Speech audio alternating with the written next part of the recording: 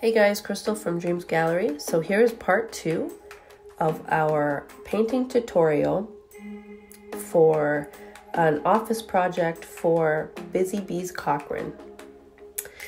So now we are working with the honeycomb behind the bee. Now this is a different bee. I know I did a tutorial on the previous bee. There's 5 that I've done in total. I'm not recording all of them because it is quite a lot to watch. So now I am just painting the outline of the honeycomb.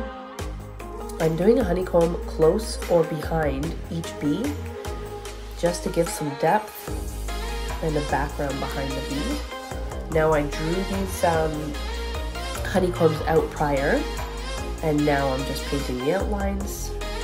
Again, it's sped up quite fast. I'm not doing the entire background of honeycomb because it'd be far too much detail, and I do want the bees to be the main focus.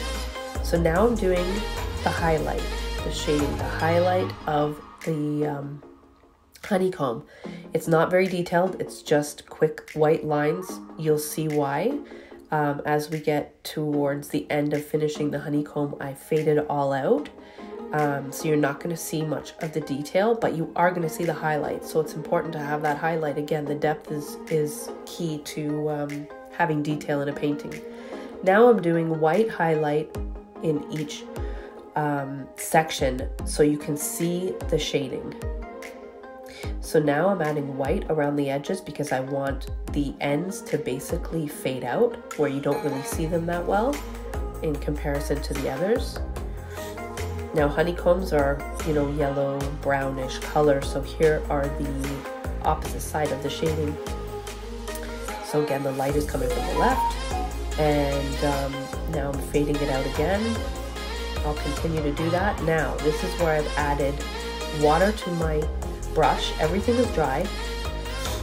I've added water to my brush and a mixture of water and that green shade, and I have faded it out so it's in the background, it's behind the bee is the main focus.